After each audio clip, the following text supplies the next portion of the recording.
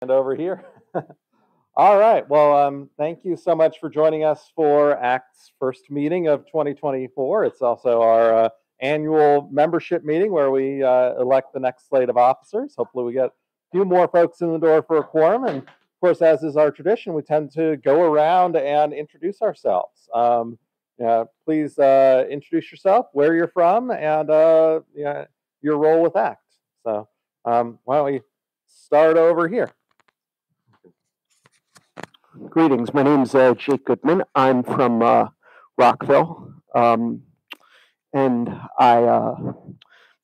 role with ACT is that I just when I heard, I've always knew that ACT existed. I remember around the election seasons, whether it was 2018, 2020, and 22, seeing y'all flying around the metro stations.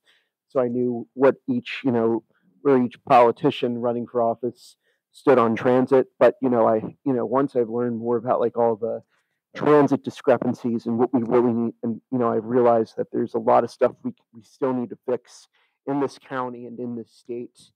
I really wanted to get more involved because I feel like there's definitely a lot of room for improvement within the state and within the county in transit.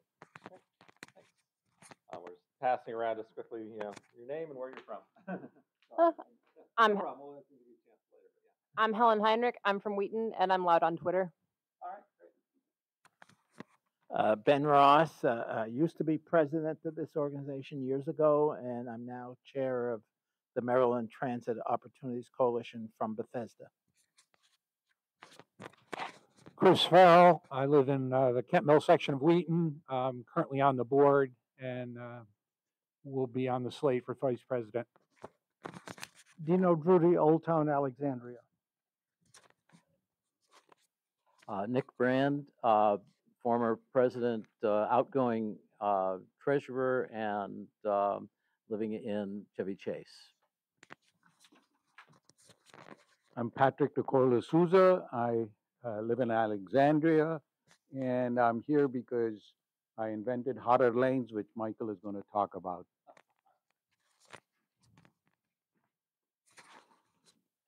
Michael Larkin. I'm a resident of Silver Spring. I'm also on the steering committee for Montgomery for All. Ed Barron, Silver Spring. Peter Katz, Kensington. Years ago, I wrote a book called New Urbanism, ran an organization about New Urbanism, and now have a nonprofit called SmartGo that is involved with transportation and place. Fred Dock, Washington, D.C. Michael Replogle.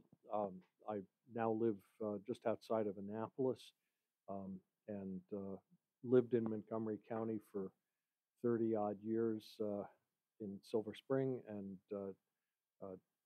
Chevy Chase West, and then spent 6 years as Deputy Commissioner of New York City Department of Transportation. I've been a member of ACT going back decades to its early days. Hand it back to Lev real quick. Hi, everyone. My name is Lev Boonen. I am your friendly neighborhood action committee for transit organizer. It's a pleasure to have you all here this evening. Thank you for braving the weather to come on out.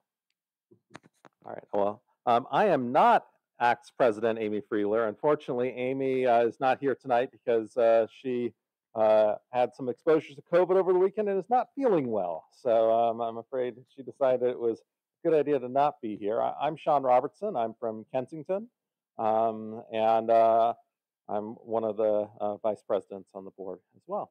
So with that, I don't see anybody else racing in the door. So this is normally when we do our election.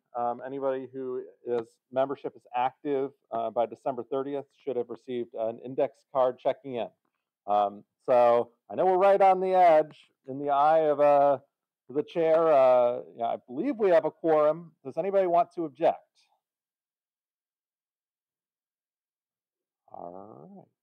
If there's no objection, we'll take a moment to conduct our annual election of officers. So we have something that's actually really exciting, in that we've got a contested office, and then we also have the slate of uncontested offices. We'll handle the uncontested offices first. President Amy Friedler is running for re-election. Treasurer Eric Herron is running Eric Herron's running for treasurer. And then for vice presidents, Miriam Schoenbaum, Chris Farrell, and myself, and board members Shanika Whitehurst and Helen Heinrich. So we'll address those offices first. So if you were a member in good standing, you should have received one of these index cards. And so if you'd like to vote for the slate as nominated, please raise your cards. All right. In the opinion of the chair, that slate is elected. I think we already, so for this office of secretary, we have a contested election. So exciting to hear interest in the board. Jake was nominated from the floor in the December meeting. Do you want to say anything else in addition to what you said in the very beginning? No, in fact, Oh, all right.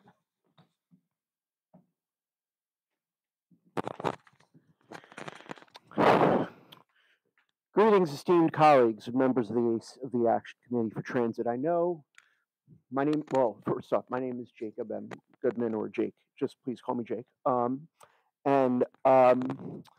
know I am fairly new to this organization and have only really been present at 5 different meetings, 3 of which were virtual because of some time constraints and stuff. But I'm making it a point to come to the more in-person meetings, like I was here last time, and I'm here now. We're looking at transit as a whole, which is something we are all very, very focused on. We, in general, need to realize that there's a lot of discrepancy.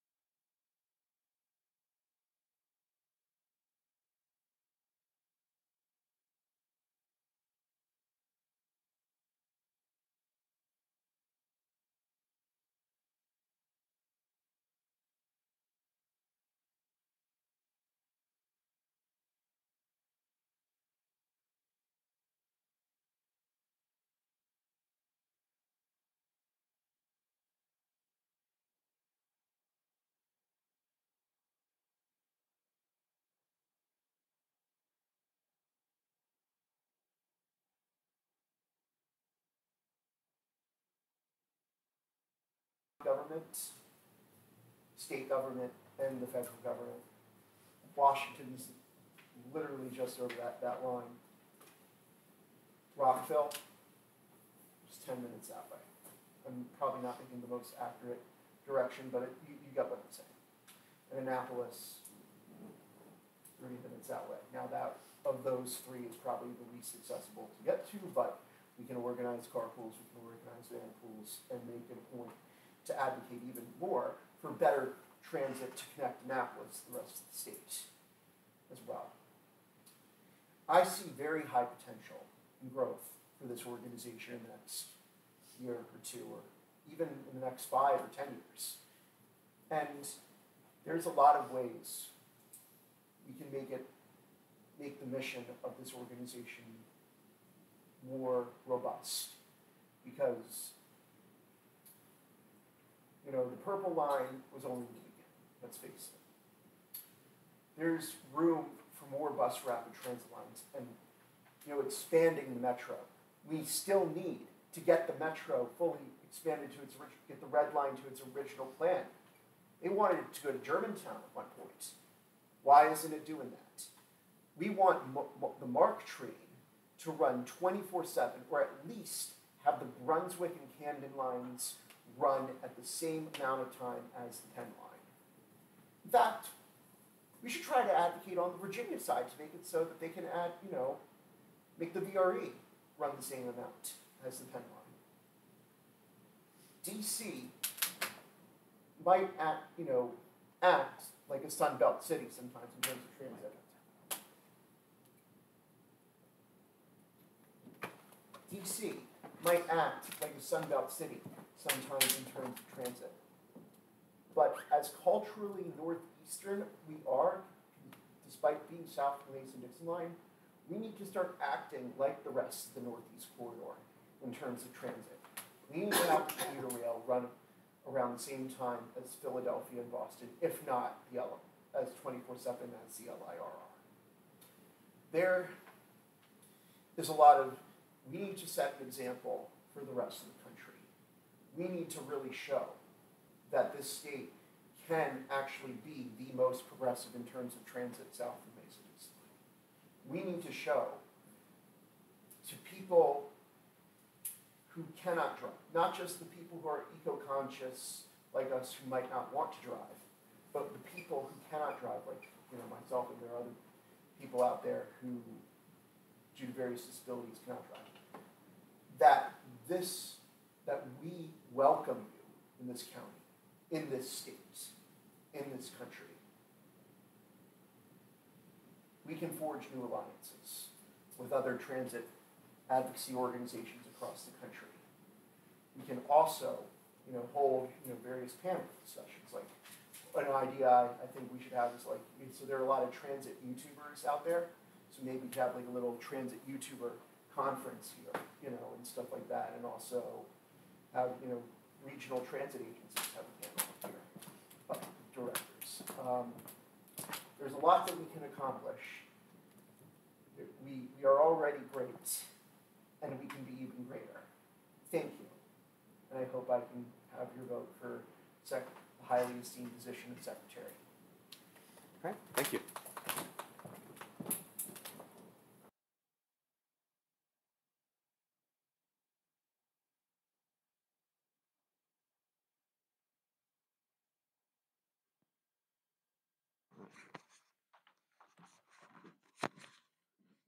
Okay, I'd like to speak on behalf of the nominating committee. Sean Emerson was very much planning to come here, but the weather has gotten in his way. He's a Gaithersburg resident, and we have, but I'd like to explain why we nominated Sean. Let me say, first of all, on the nominating committee, this new board will mark a tremendous change in ACT.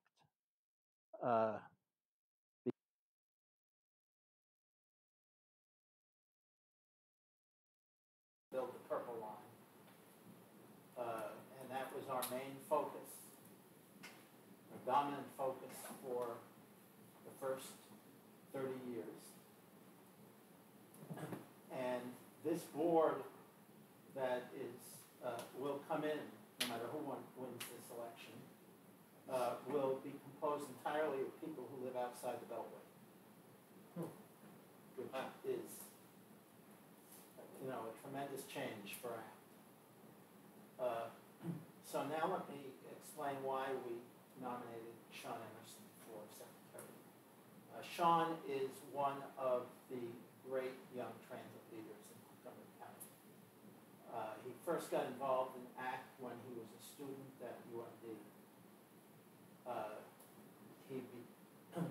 He became an aide to Mark Corman in the legislature, then became a council aide. He now works for the county. He now works for the Parks Department in a non-political job, so he's able to take on this position. What he has agreed to do, in addition to the duties of secretary, the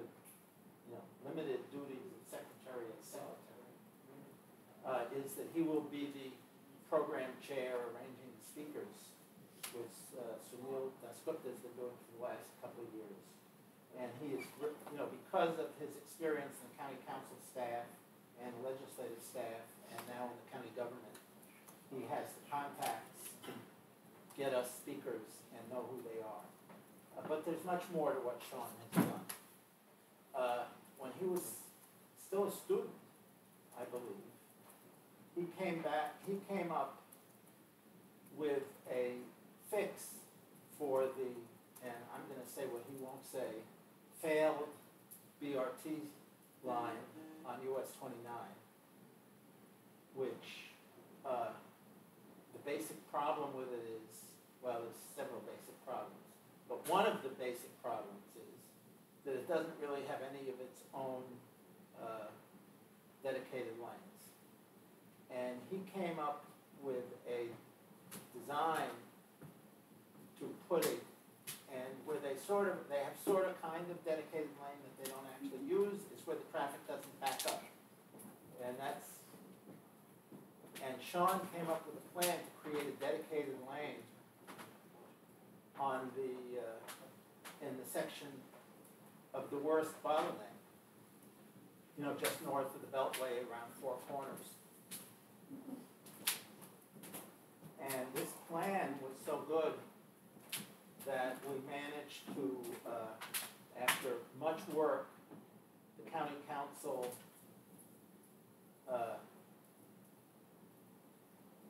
got we convinced the county council to tell the Department of Transportation that they have to seriously look at it, which instead of implementing it when they first started the BRT, they said, well, we'll do a study and get this thing started.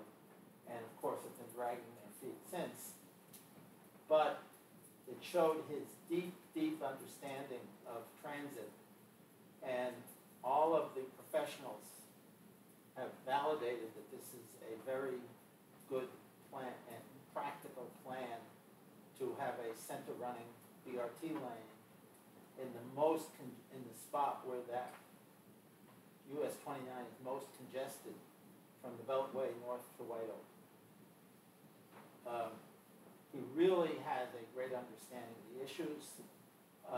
He has served in the past as an officer of ACT, as a board member, and he has, agreed to come back, and we believe he will be a tremendous asset to our organization. And I urge you to vote for him. All right, thank you, Ben, and thank you to you, Jake, for your leadership. And I'd say, regardless of who wins this particular office, this is an organization hungry for leaders and volunteers, and it's exciting to have some competition. And I'm sure that we'll find space for whoever is interested in a leadership role here. But with no further ado, I figure we should go ahead and have an election. So if folks are interested in voting for Sean Emerson, please raise your card. So count 1, 2, 3, 4, 5, 6, 7, 8, 9. All right, if you're interested in voting for Jake Goodman, please raise your card. 1, 2. What's that? Oh, that's fine. 2. All right. So, my opinion, it is Sean Emerson, but there will be opportunities, Jake. I'm so excited that you're interested. And with that, I did want to hand Mike back to Ben. Want to talk a little bit about our want to talk about our leafleting.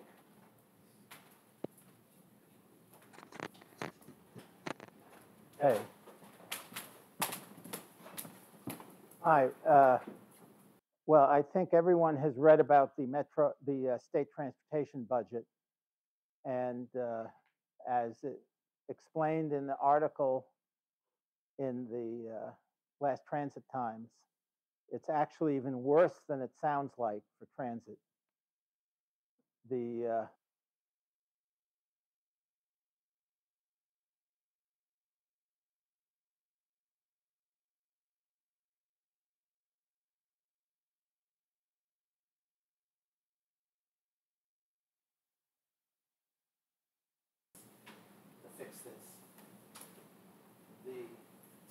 Senate is the obstacle, at least so far. So what we are planning to do is a letter writing campaign to the state senators.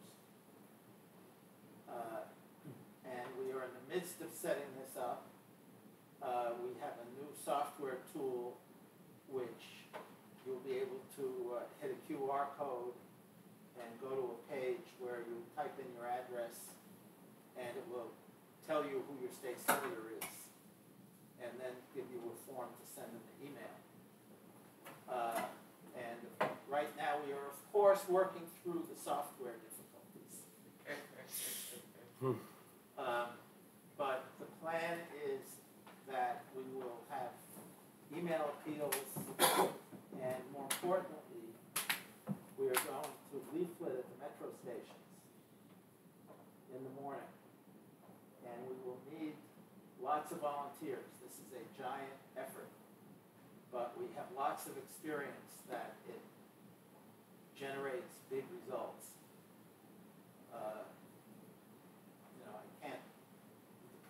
I will say the great advantage we have politically is that if you stand in front of the metro station and pass out leaflets, you are laser targeting the transit supporters.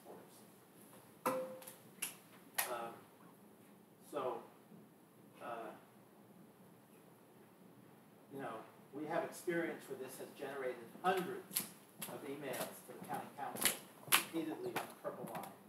And frankly, without that, I think there's an excellent chance we would not have a purple line.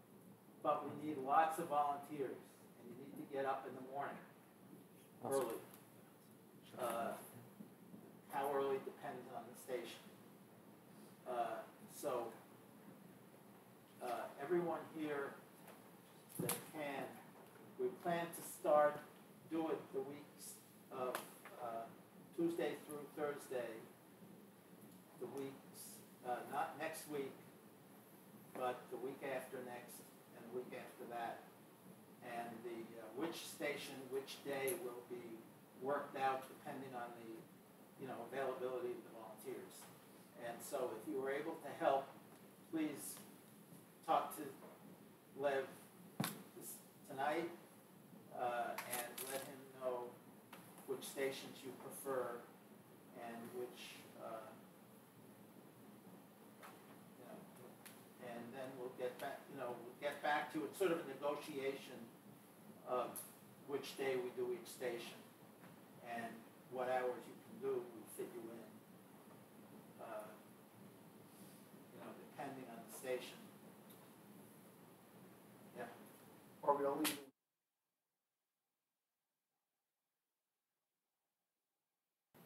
The plan, in the past we've focused on the morning because what works well is you give them the leaflet, they get on the train, they got nothing to do except read your leaflet.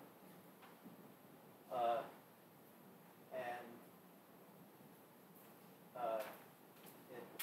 plus the people that are going to work can do it before work, where there's a few exceptions. There's a few stops where you do want to do the afternoon medical center.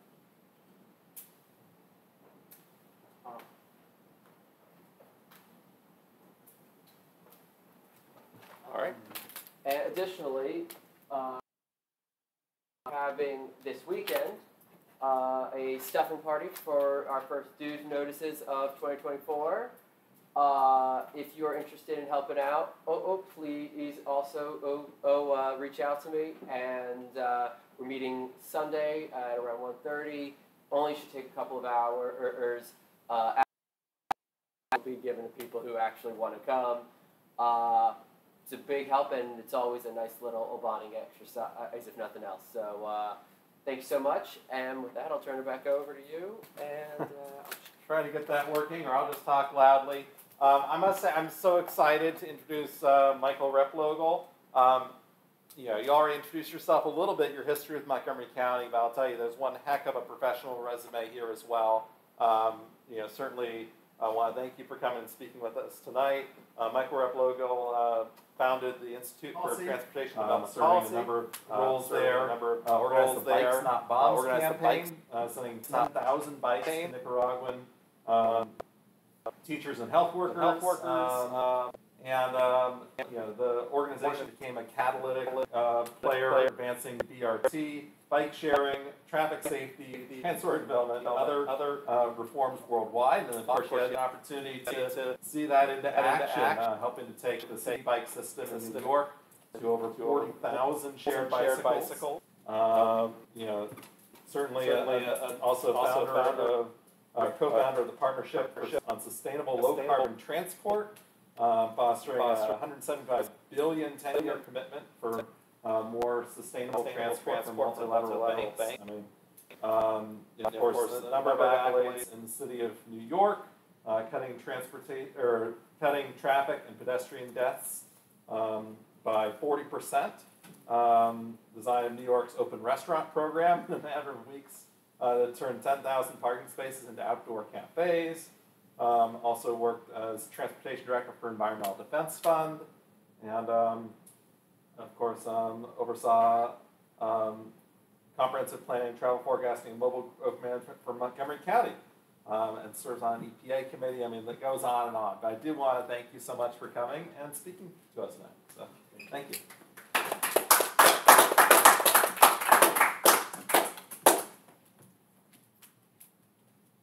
Well, it's a pleasure to be here this evening. For all of you who come out in this rainy night, you know, I think we face a raft of transportation challenges and budget issues, and you know, I've been working on a number of things, and this slide presentation tonight gets into a synthesis and distillation of a number of things that I've worked on and things that are emerging as opportunities here and I think in other parts of the country. I think we're wrestling with so many challenges to finance transportation, to reduce greenhouse gas emissions, to increase equity of access in transportation, and nothing short of a transformation of how we manage our road system will suffice in coming years. So I want to talk tonight about what Peter Katz has helped label as IC4M, as a catchy acronym, Integrated Congestion and Multimodal Mobility Management. And let me talk about that and talk about how hotter lane concepts fit into that as their key infrastructure element. It's good to be back here tonight. You know, have spent a lot of time in Maryland, resident for more than 30 years. Happy to be living back now out in Annapolis and still get into this area. My daughter and 2 grandchildren live in Potomac, and I have a couple sons south of DC in Northern Virginia, and my girlfriend lives in DC. So I'm back here quite a lot and traveling on our roads. So I spent a lot of time in this region. I saw how I-270 got widened from 6 to 12 lanes when I was at the Park and Planning Commission. It distressed me then. I was a member of Sierra Club and worked behind the scenes to try and help them resist that road widening, which was an inevitability back in the 1980s. I'm happy to have been able to play a role in some of New York's transformation under Bill de Blasio, which built on good efforts from Mayor Bloomberg. But it's bittersweet to come back here now because we see so much traffic, so much congestion, and so many people clamoring to fix it with old fixes. The reality is we have what we have today in no small part because of induced demand. We've built a lot of roads and people have filled them with motor vehicles. And for every new mile of road that we build, we get thousands of new miles, vehicle miles of travel, guaranteed. It's like building coal-fired power plants. You're guaranteed to get emissions. You build roads, you're guaranteed to get more VMT, even if you're managing the lanes. You expand capacity further, more will come. I saw through, when I was working for the Environmental Defense Fund, managed a group of organizations that looked at alternatives to building the inter-county connector through Montgomery County Stream Valley Parks. This was built despite substantial evidence that better management of existing highways would be more effective. We looked in 2005 at how adding and converting toll lanes on the existing expressways, I-270, I-495, and I-95, and using revenues to fund new toll-financed bus rapid transit services would really provide a much more effective solution to all of the purported reasons the inter-county connector was to be built.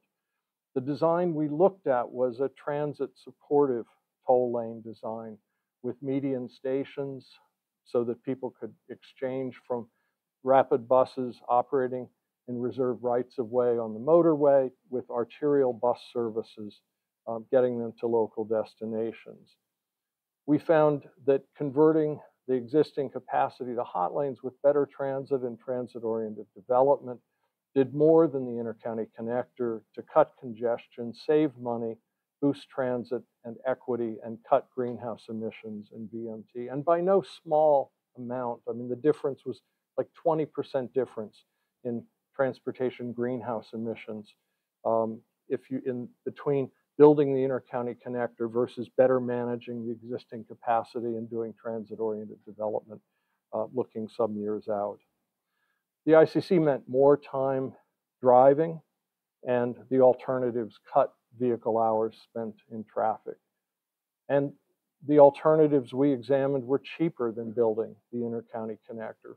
In fact, the inter-county connector was financed by doubling the tolls on every toll facility across Maryland because the facility itself couldn't pay for itself out of tolls because the demand for it wasn't there, it wasn't warranted except to justify suburban sprawl at places like Conterra. So we today see claims that managed lanes are more sustainable than simply building road capacity. And indeed, there's probably a benefit to putting in a managed lane compared to general purpose road capacity. But is sustainability really the goal, or is it just a cover for adding more roads? So Maryland's been considering managed lanes for some years. This shows an earlier proposals for Maryland managed lanes all the way up into Frederick County, all the way around the Beltway. Maryland DOT, after going through a draft environmental impact study that looked at most of the Beltway in Maryland and out I-270, has curtailed the proposal in their final environmental impact study to a smaller scope that ends at the I-270 spurs and goes down to the American Legion bridges and leaves unaddressed the eastern part of Maryland's Capital Beltway. But it's worth examining what the experience has been with these managed lanes in Northern Virginia, where a quite extensive network has already been built. The president of Transurban for North America has been quoted a couple of years ago saying the worst thing about express lanes is when they end. And indeed, what we've seen and what he was referring to is that at the terminus point, at the terminus point of these high occupancy toll lanes, you end up with congestion points. And this shows you here in a photo from Northern Virginia, one such congestion point at the end of the hot lane network. And we also see the proposed variable price lane network for Washington, D.C. that's been under consideration by the Council of Governments for some years. This goes back to a map from 2005. And you can see it's a quite extensive network across Maryland as well as Northern Virginia. And with these being proposed as additional lanes, not converting and managing existing capacity. So let's talk for a moment about the taxonomy of managed lanes. HOV lanes, pretty obvious, I think, to everyone here in the room. You have 2, 3, or 4 people in the vehicle, you get to use them. And increasingly, HOV lanes have been converted into high occupancy toll lanes, recognizing that often HOV lanes have had excess capacity or unused capacity, I should say, in those lanes, and that by offering that capacity to toll-paying drivers often with a dynamic toll, you could still allow free-flowing traffic in those lanes for HOVs and also generate some toll revenue that could be used to pay for better transit and potentially to pull some traffic off the general purpose lanes. So I'll take questions after the talk, please. So do HOT lanes actually help the environment? Well, FHWA says they might, and in fact, in many cases they might, but I think more often than not, the fundamental law of traffic congestion and induced traffic shows that adding road capacity simply adds more traffic.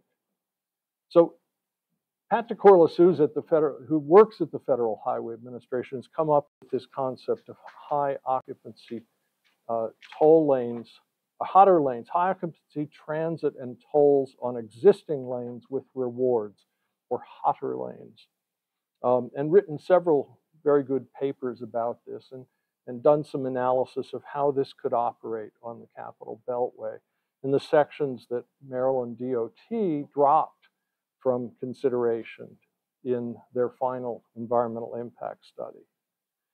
So hotter lanes can look identical to hot lanes, but the key is what you don't see that makes them different. Now I want to talk about this term hotter and mention Patrick, who's in the back of the room and who may be available to take some questions and comments at some point in this evening. But he has done much of this, generally he's done his work in his private capacity as a citizen, not as an advocate coming from the federal government. So I want to just let you take in this image that Patrick is here tonight, not representing Federal Highway Administration, but as someone who does have some considerable expertise in this area. And I appreciate his research contributions and have incorporated those into my talk here tonight. So hotter lanes look like hot lanes, but they boost the capacity and efficiency of existing lanes with congestion pricing and by paying travelers who share rides. So this is an important linkage.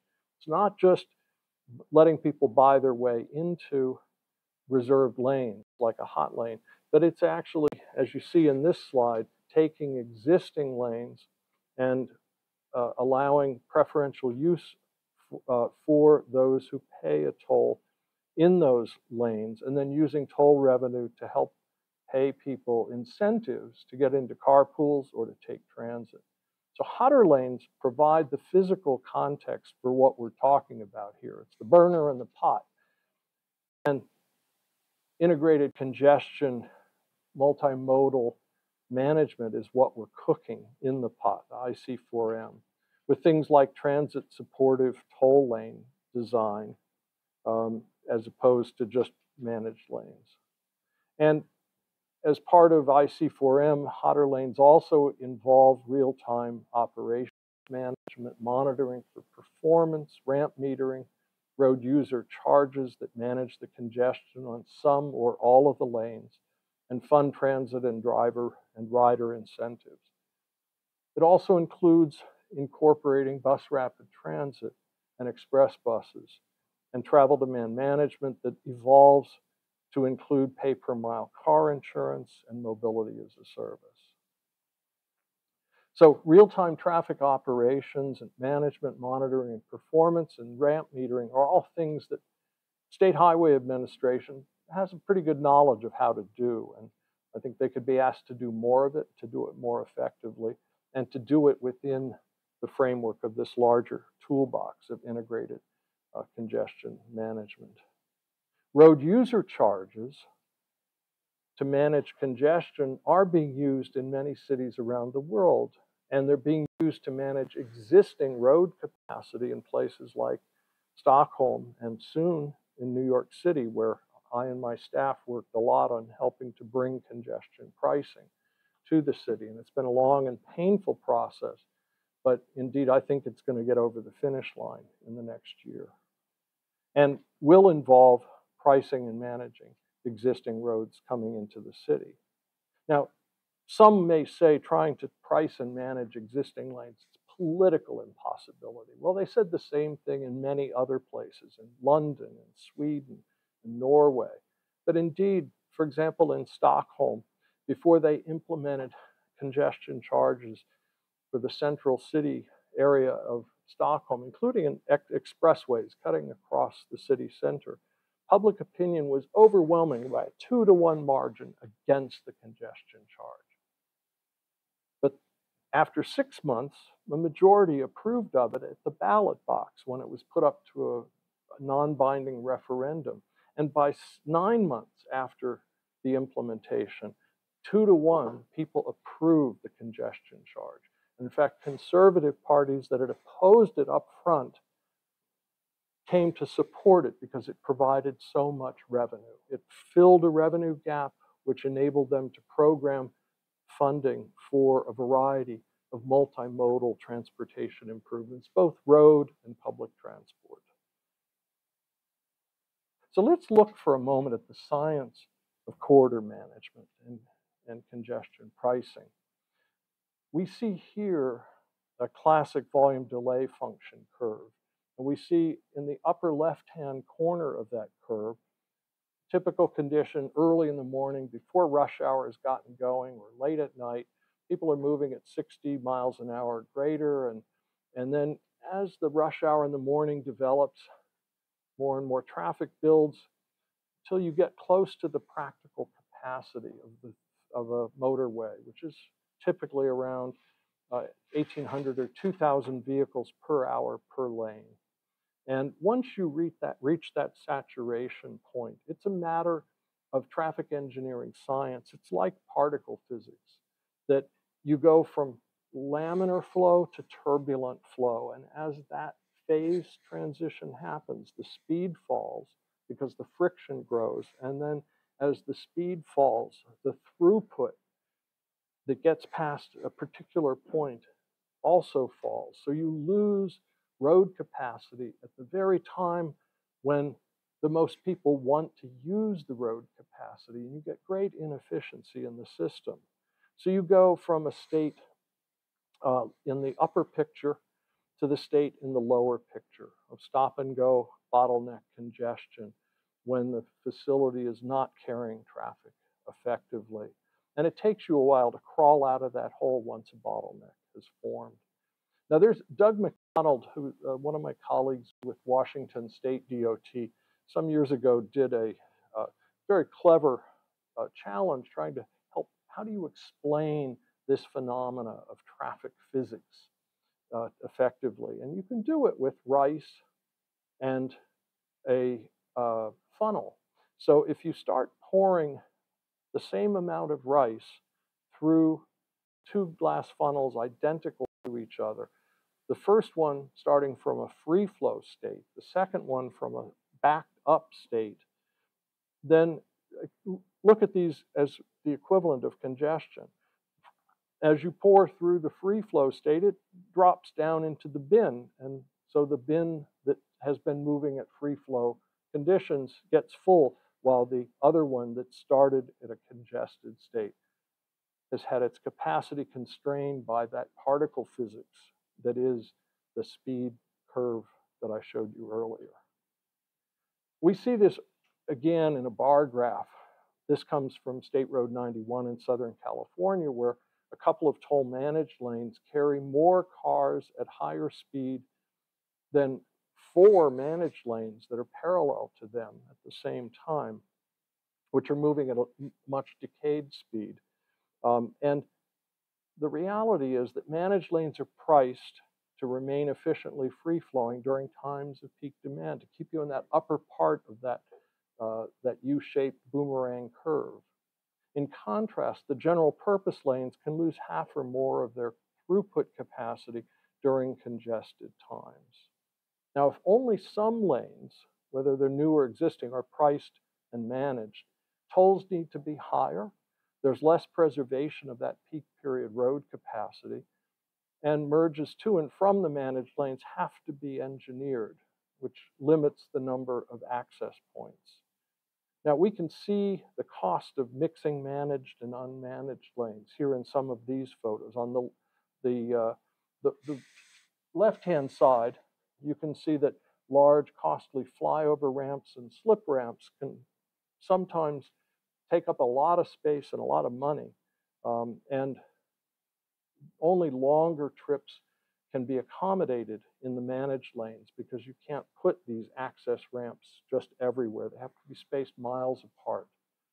On the right-hand side, you see a simpler pylon treatment, or sometimes even in the image in the center below, you see unseparated managed versus unmanaged lanes. And these can work okay, but potentially sometimes pose traffic safety problems as you get fast traffic in the express lane and slower traffic and people darting from the slow lane into the fast lane or coming from the fast lane and trying to merge into the slow lanes.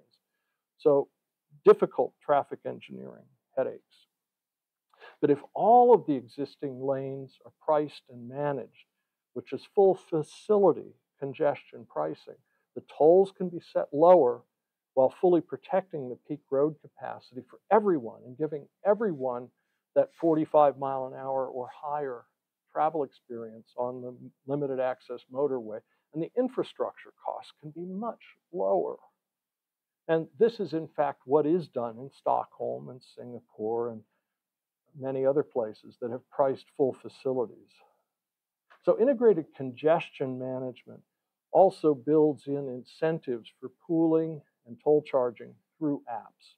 And the technology exists. Right now we have the Easy Pass Flex, which is used a lot in Northern Virginia for carpools to get a special rate or a free rate to use managed lanes, but that's a little cumbersome. You can also do this through apps where you have multiple cell phones in a car to prove occupancy and ways of auditing. And the technology exists now from a company here in the region, CAPS, to do this kind of rideshare incentive matching and building on experience with the Washcog car ride trip ride sharing app and other things from Hitch and other companies like that. There also is a lot of potential to link integrated congestion management with next generation app-based mobility services. Things like pay by the mile car insurance, which gives people a way to save money if you drive fewer miles. And research by Brookings Institute has shown that you can reduce vehicle miles traveled by 10%.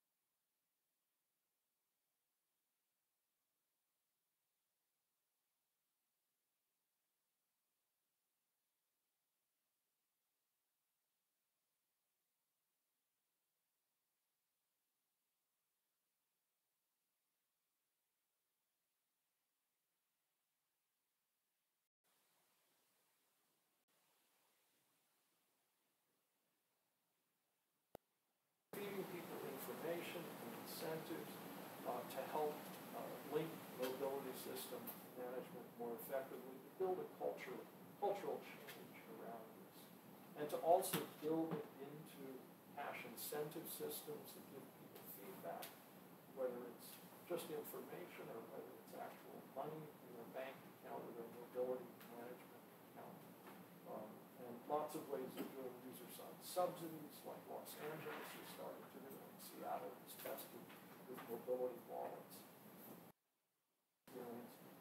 Hot lanes require tolling all day. The services question transit as to whether it's covered and how much. And it's free only if you're HOV3. Whereas in hotter lanes, you can have tolling only in the peak period. The service for transit can be funded in a guaranteed way. And you have rewards for people who form HOV3 carpools. So this is a way that even in a fiscally constrained environment like we are here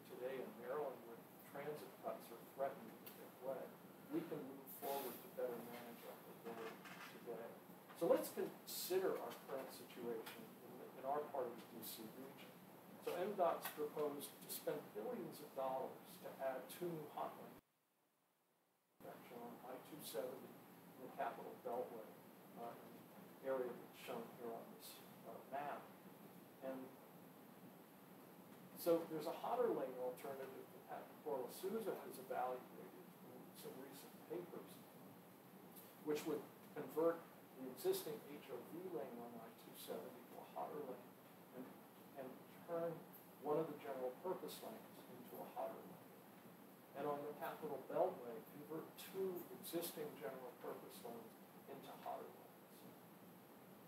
So that would also come with a bus rapid transit network operating on these motorways and connecting to Virginia, with mobility hubs at activity centers to give first, last mile connectivity services, micro-mobility, transit, and park and ride opportunities, with a casual carpooling app with designated pickup and drop-off locations, and areas, places where you can do slug lines, essentially, and cash rewards for carpoolers and transit riders funded from surplus toll revenue.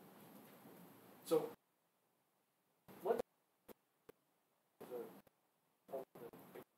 develop pricing and shared transportation. What would it take to shift a certain number of drivers and passengers into carpools and to get certain results and to free up enough capacity on the facility to relieve congestion and keep the traffic moving slowly? What could you do with those revenues?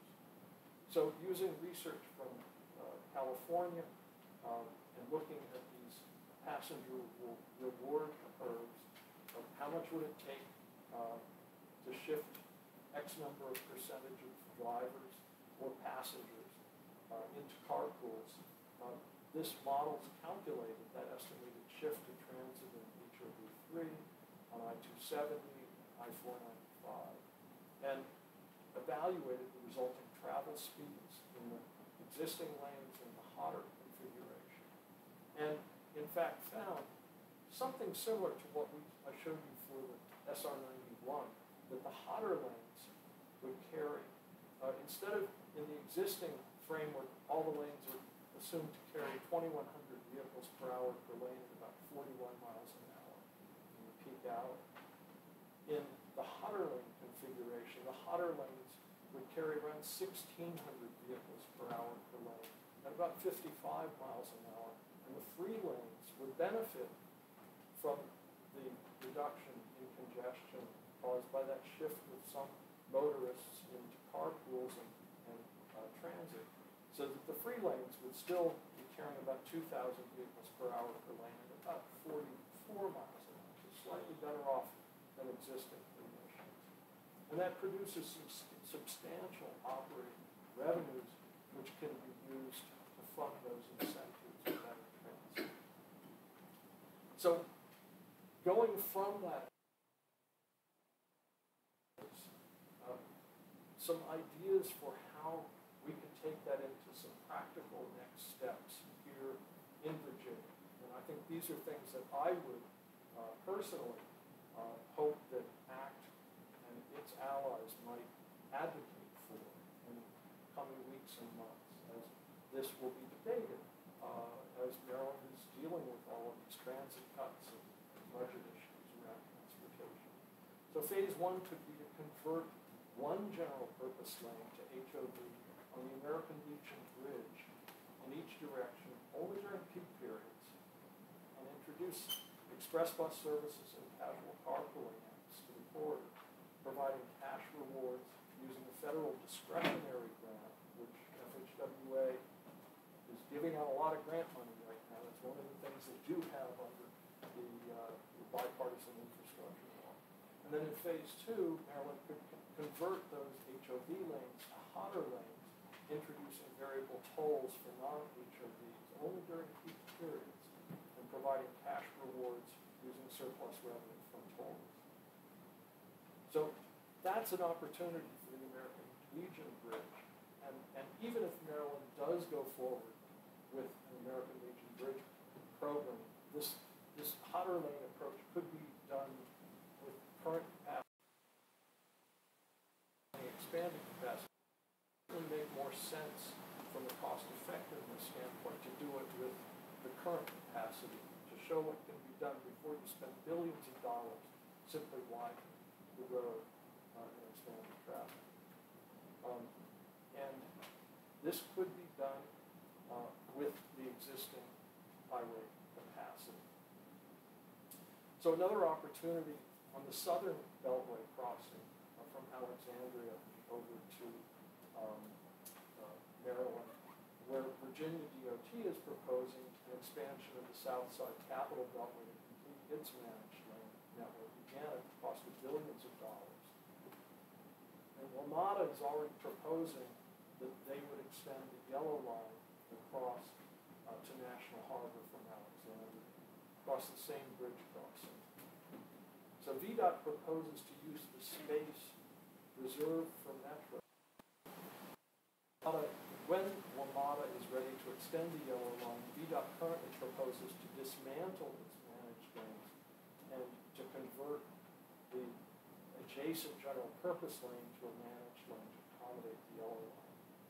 But what about if instead there's a pilot on the I-495 Woodrow Road where the existing future management would be done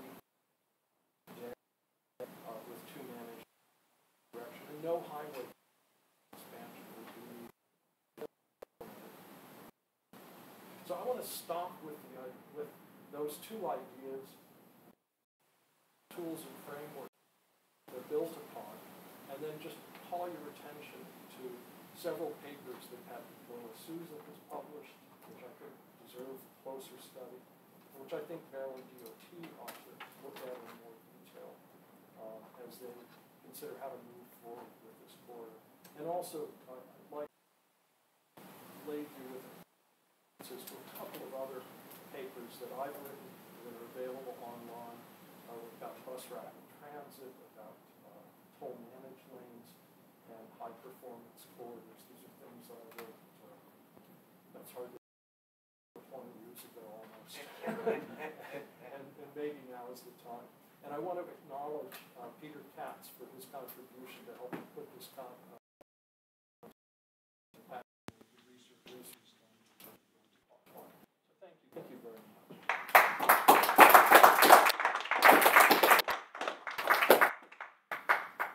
Do you want to take time for a few questions? Yes. Yes. Are Okay. we good with that mic, or should I take one around? I think we're good, so just go ahead. Okay. Yeah, take here and then here. Yes. Drawing off your experiences in this region, also working in New York, I was still a resident in New York when I remember the congestion pricing was first starting to become hotly talked about when de Blasio was mayor. I want to discuss the politics of getting this done and done right. You mentioned in Oslo that first people were against it, then they were for it, and that kind of rocks my priors, thinking how I think about that part of the world. In Oslo, they would have been against it at first. So I was wondering if you could discuss how do you get the politics right, because though your work, I remember your work being very technical, especially in New York when you were working at DOT, but there's a lot of politics involved in getting this through. So I was wondering if you could talk about how you manage that and lessons for people here in Maryland. Yeah, well, I think,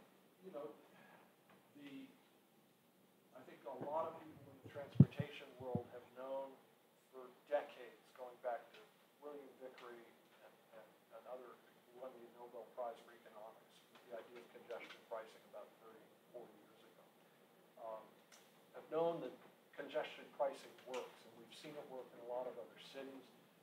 It's always a political hurdle. The biggest challenge is our leadership.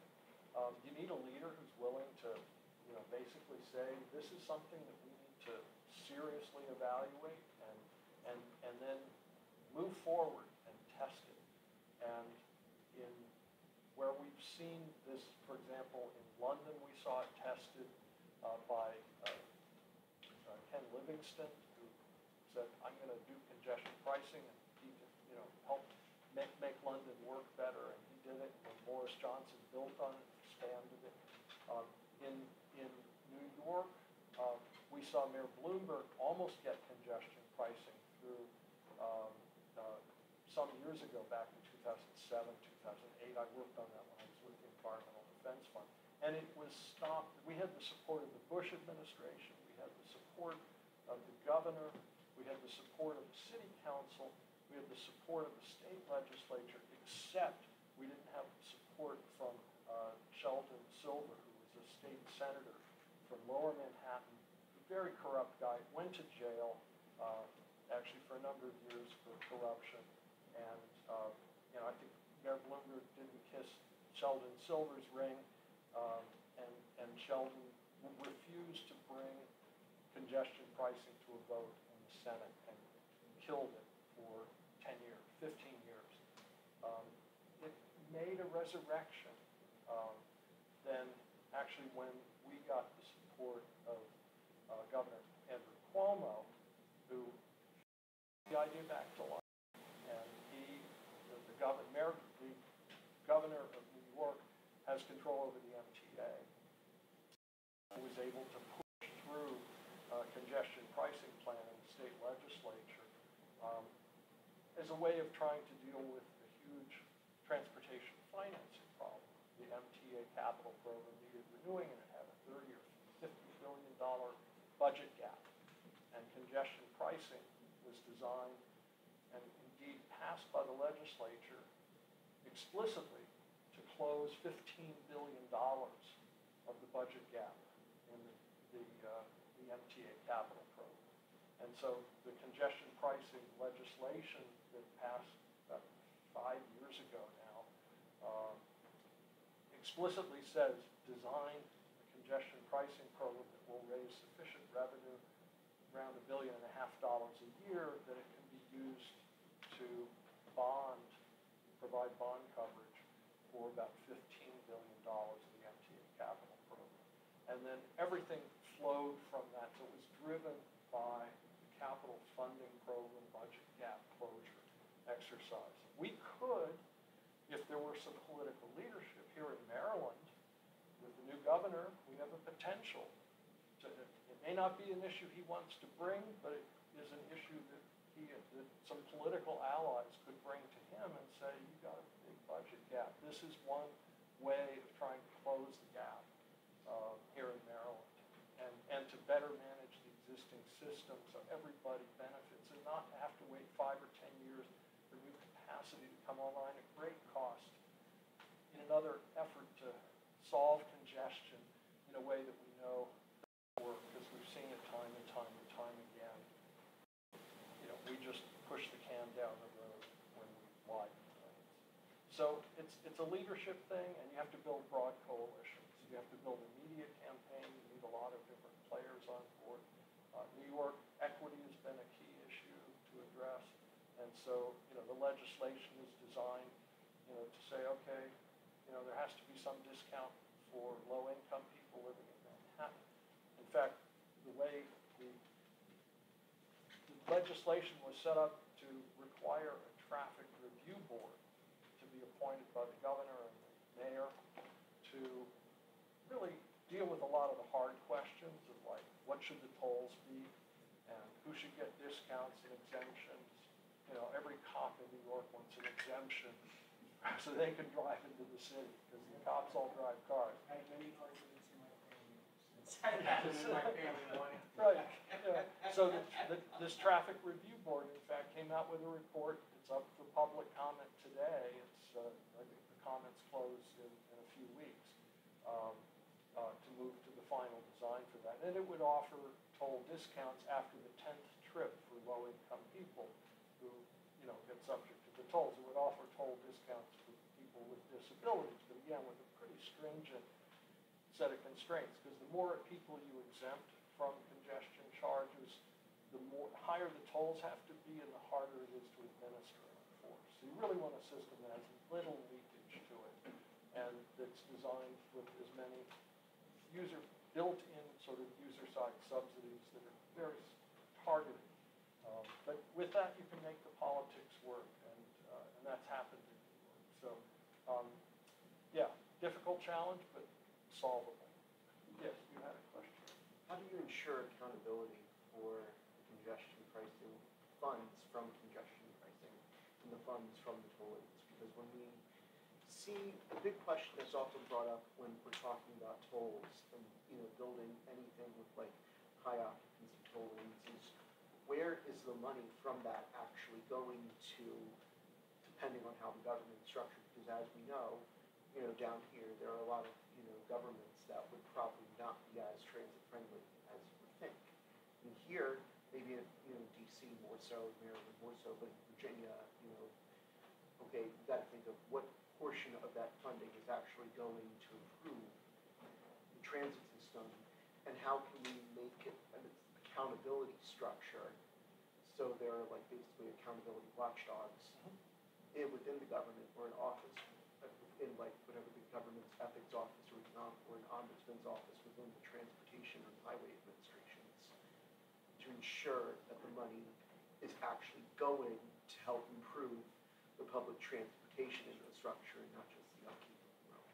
Yeah, you need good transparency, and that's not always been there in some of these managed lane systems in Northern Virginia and elsewhere. I think what we've seen in Northern Virginia is, very expensive capital investment programs in many cases. I mean, I-66 was converting existing HOV lanes to hot lanes that were managed, and so you had more revenue coming from those. But with I-95 managed lanes, where there have been a lot of lane additions, spending a lot of money building road capacity, and then that leaves you relatively little to invest in transit. But there is some, and to its credit, I mean, Virginia has negotiated contracts with Transurban that say you've got to spend X number of dollars a year providing good express bus services in this corridor, and there's some community benefit agreements. So there are ways of doing it there. In New York, it's essentially a lockbox that says the money that's raised from the congestion charging is gathered into the MTA Bridges and Tunnels, which is the agency that oversees the 62 gantries that have been built around the central business district. And so that money will come in, and just as the MTA Bridges and Tunnels administers a lot of their money and puts a lot of it back into transit, just as New Jersey Transit is funded in part by Trans-Hudson toll revenues, you have defined agreements that are above board and transparent and audited by state controllers and people like that. So I guess just a quick follow-up to that is how can we create sort of that lockbox mentality for Maryland and DC, so we can have like similar, revenue source for WMATA or MTA? I think that's again a question that needs to be solved at a fairly high political level as part of legislation. And you do it by setting up legislative institutions that are set up. You could set up a Maryland managed lane authority or toll authority, and say that the revenues that come into this, X amount goes into paying for the cost and upkeep of the tolling infrastructure and the administrative infrastructure, and X amount goes into providing incentives for the ride sharing to meet certain performance targets for keeping the lanes free flowing, and X amount goes into transit. And with those agreements, subject to periodic audit, I think there's a real benefit to using well-structured public-private partnership agreements, because often the private sector, I think, does a better job of transparency if you have requirements for that in a performance contract. If the road operator has to meet certain performance standards, that the lanes will be free-flowing 95% of the time above 45 miles an hour, and if they aren't, then the operator gets penalized, and they have to guarantee that X amount of the revenues go to transit and to ride sharing that X amount of the revenues go to low-income people who travel in the corridor as a user-side subsidy. So it's in the legislative structures that you have to set up as part of those agreements. We have a, you go ahead. I live in Old Town Alexandria, so I have followed very closely Virginia's plot to repurpose the dedicated transit lanes for highway users. Why do you believe that it is politically likely that once they're turned into toll lanes, they will later be given up for WMATA to extend the yellow line? Won't instead the political pressures be against WMATA extending the yellow line so that the toll revenue can continue to come in? I don't know, Pat, are you more familiar with that? What they're saying is they will keep one lane and as a toll lane, and so the two lanes that were managed would be given up for the yellow line. They'll take one general purpose lane that was previously free and convert it to a toll lane. So they'll get some revenue, but what they're saying is since the revenue will drop in these public-private partnership agreements, when revenue is affected because of something the state did or something somebody else did, you have to compensate that private partner. So they would then have to compensate this private partner for the lost revenue. They don't say where they're going to come up with the money to pay that private contract, concession.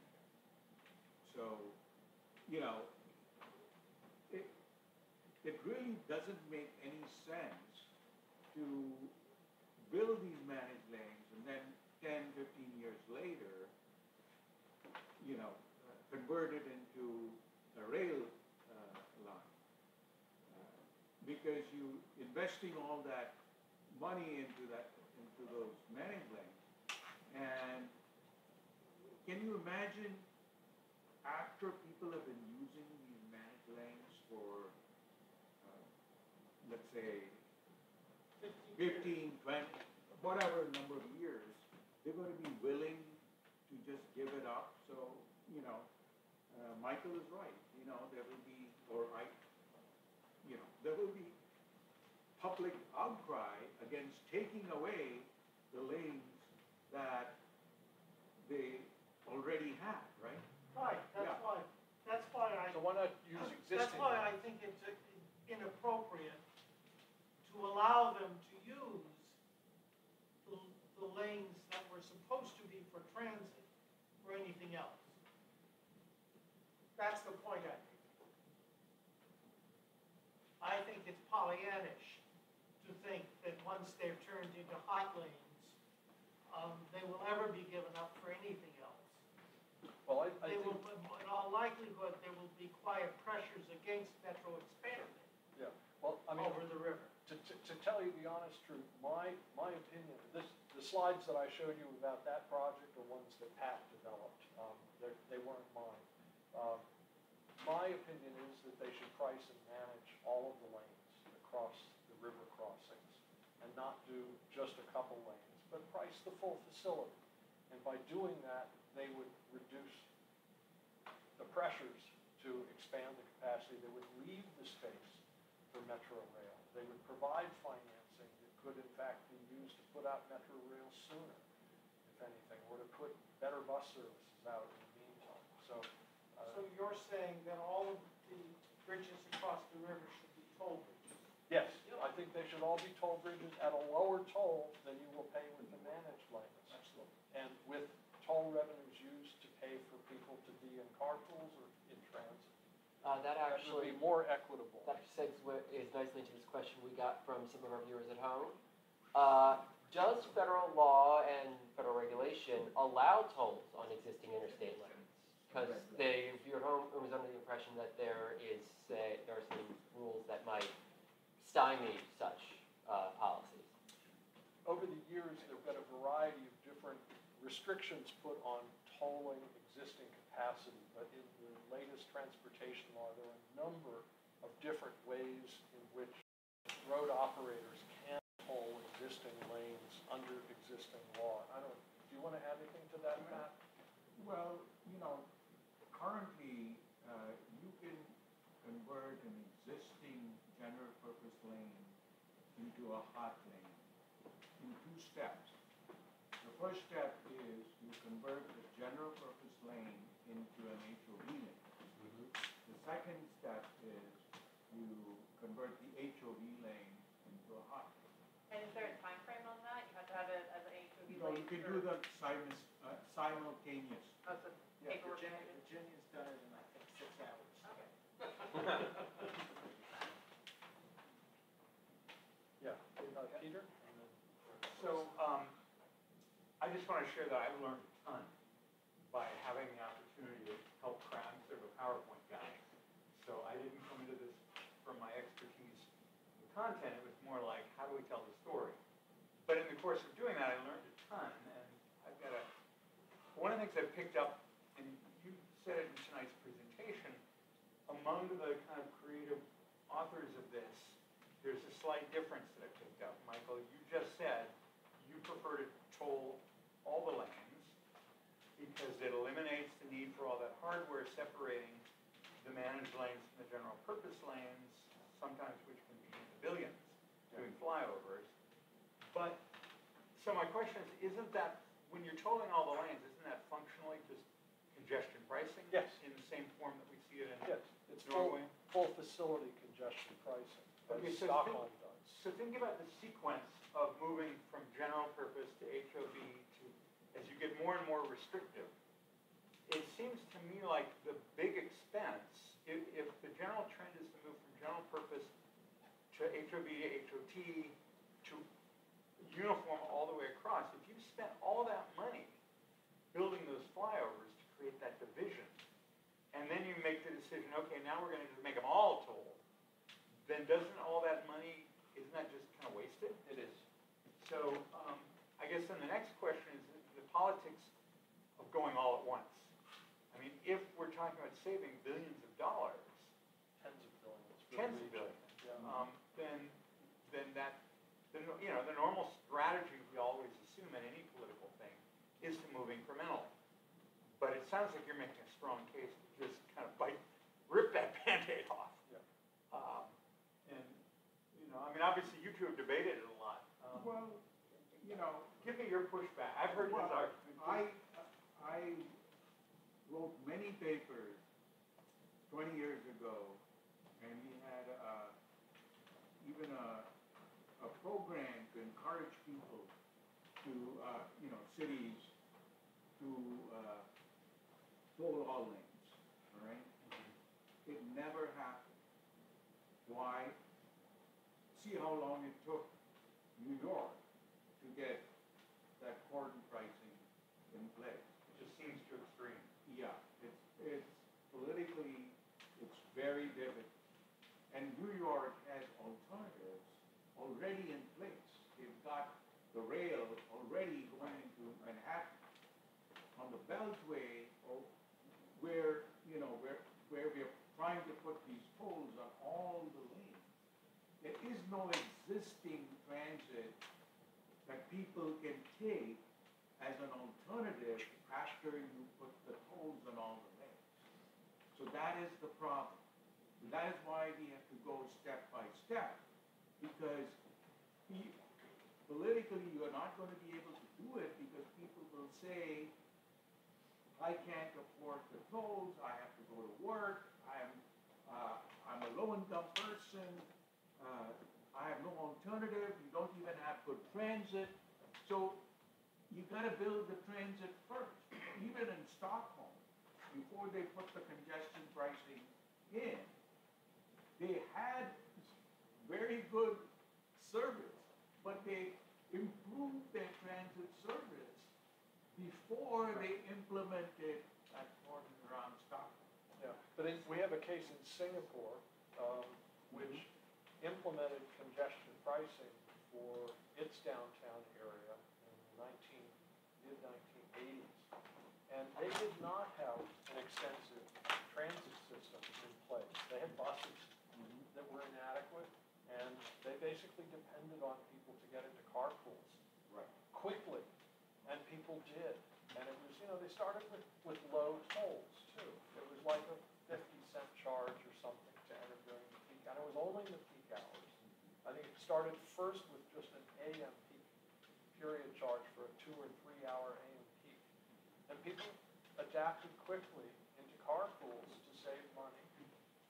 And traffic dropped in the central business district by 50% after they instituted the central area congestion charge. And traffic today, 40 years later, is still at the level of about 50% of what it was in 1984. They've used pricing, and they've extended that system to be across the hours of the day, and they've gone to electronic road pricing in the late 90s. But with all of this, they have in fact managed traffic quite successfully and with popular support. So I think we had time for one more question. I think as long as it's a quick question. But if it's quick, do we have time for one quick question? Yeah, sure. So, Make it very quick, please, buddy. Okay, so good evening, Michael. How are you?